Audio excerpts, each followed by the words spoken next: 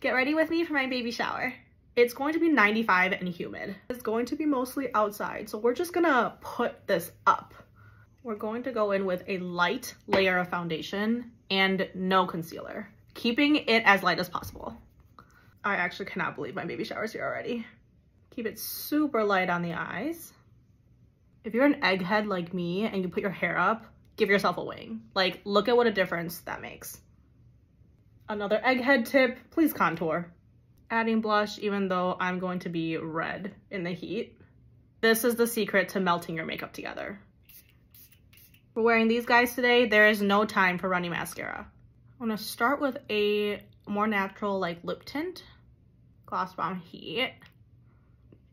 And that is it for the makeup look.